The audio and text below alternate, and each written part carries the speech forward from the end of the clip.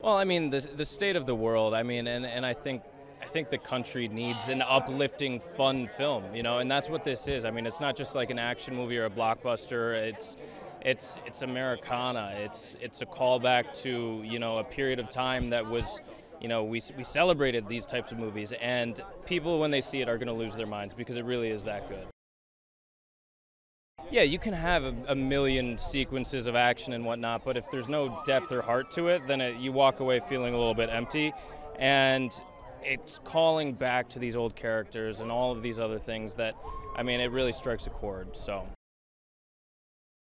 what he's able to manage and how many hats he wears when he's working on a film. I mean, he would roll up to set, hop out, and he's ready to go. And he's got thoughts and notes, and he'll change things on the fly. And it works, and he knows how to pull it off. And so the way that he can balance so many things at once while acting, I mean, I can't even imagine doing one other thing besides acting alone, but he can do it, and it's just beyond impressive.